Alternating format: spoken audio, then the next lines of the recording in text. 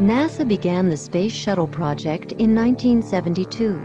The shuttle's ability to land like an airplane makes it easier and less expensive to land than earlier spacecraft, which splashed down at sea. The reusable spacecraft was designed to make up to 100 missions. The first manned Space Shuttle mission blasted off from Cape Canaveral in 1981. The Shuttle Columbia carried United States astronauts John W. Young and Robert L. Crippen on a 54-hour orbital flight.